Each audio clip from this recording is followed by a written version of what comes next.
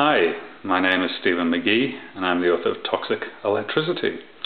And in front of us we have a number of wireless devices that you'll find in an American home. And this one over here is a Wi-Fi router. And then here we have two cordless telephones. These are on the DECT system. A couple of cell phones here. And this is a garage door status monitor. It tells you whether your garage door is open or closed. And these are a couple of weather station wireless transmitters.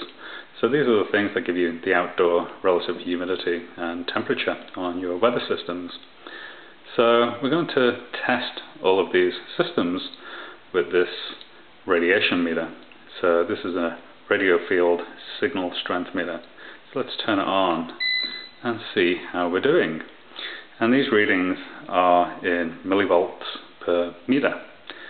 So the first thing we're going to do is we're going to let this reading settle down. It's a little bit high right now. So something in the area is actually broadcasting. Okay. So we've actually settled down. The broadcast is gone. So let's start the test, and we're going to start off with Wi-Fi. So I'm going to plug in the Wi-Fi unit. And the thing to know about Wi-Fi is that it constantly broadcasts, and it broadcasts a very high power level for your home, particularly near the unit. And you need to be very, very careful sighting these units. So the Wi-Fi's just come on, as we can see by the green light on the front, and also by our meter, and the scale has changed to volts per meter. So just a few inches away from the Wi-Fi unit, you actually get 3.6 volts per meter. It's a very high signal strength, and it's something to be aware of with Wi-Fi. Our next test is going to see what these two phones are doing. So let's wait for the signal to die down. Okay. So our signal's back down to normal levels. And I'm simply going to press the talk button. So we can see that we've got very high power levels. We're at 2.5 millivolts per meter, or I should say 2.5 volts per meter. And you can see that right around where your head would be is the highest signal strength. So let's try the next phone. So we're going to put it onto talk, and there's our signal strength.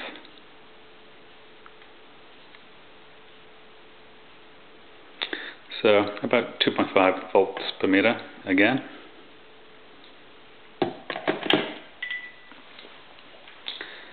So I'm not going to look at the cell phones. Cell phones are very well established as having very high power levels, particularly next to the human head.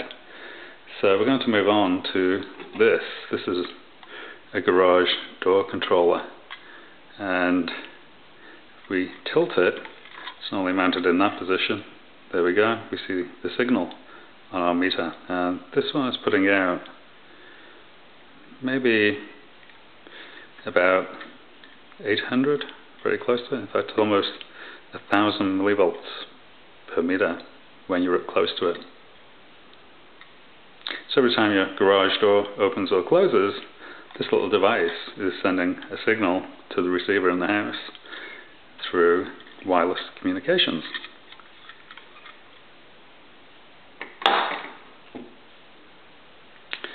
So the next two, we need to put the batteries in. So let's see the meter stabilize back down to a normal level. And there we go.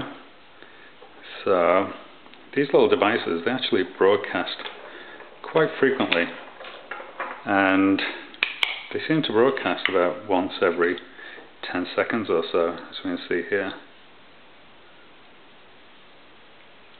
So every time this connects with your weather station in the house, it's sending a little surge of wireless radiation through your home. And I should mention that all these devices all operate on different frequencies. So when you've got a wide range of devices like this in your home, you also have a very wide range of frequencies going through your home. So I'm going to leave that there. I'm going to put the battery in the other weather station.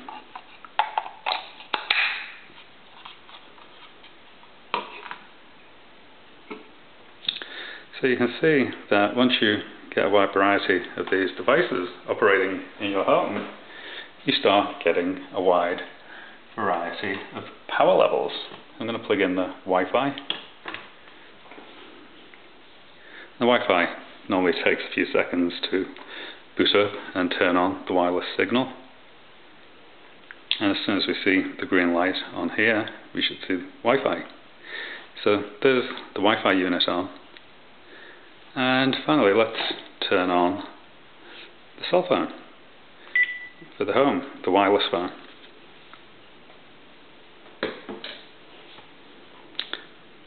So you can see it's very easy to get very high power levels in your home.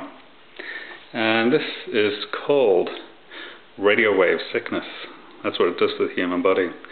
And if the power levels get too high, you're going to start developing radio wave sickness. And radio wave sickness has a wide ranging variety of symptoms with it. It's very hard to diagnose because those symptoms are so wide ranging.